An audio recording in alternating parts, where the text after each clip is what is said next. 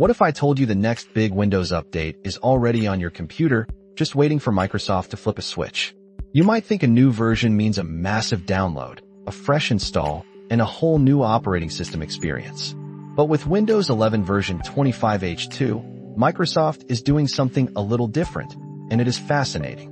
We are, of course, talking about Windows 11 version 25H2, which Microsoft just started rolling out to insiders in the release preview channel.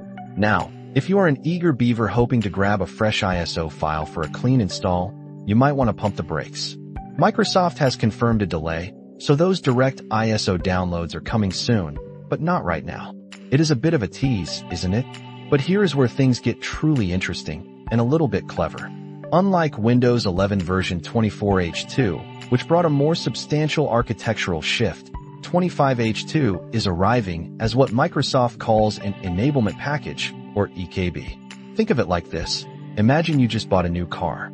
All the latest, coolest features, maybe advanced navigation or a super efficient engine mode, are already built into the car's software. They are just dormant. The enablement package is essentially the key that unlocks those features. It is a small download that activates capabilities already present in the system, rather than installing entirely new code. Microsoft explains that 24H2 and 25H2 actually share the same core operating system and identical system files.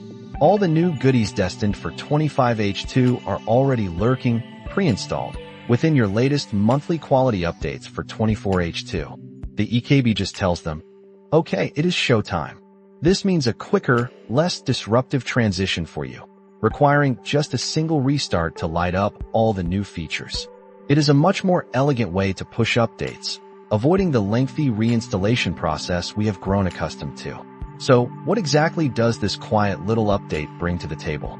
Even as an enablement package, 25H2 introduces some welcome improvements. Microsoft has hinted at significant driver upgrades, which translates directly to smoother performance and a snappier feel on your device. We are always happy to see that, are not we? Plus, users gain a new option to finally remove some of those pre-installed Microsoft Store apps that you might never use, giving you more control over your digital real estate.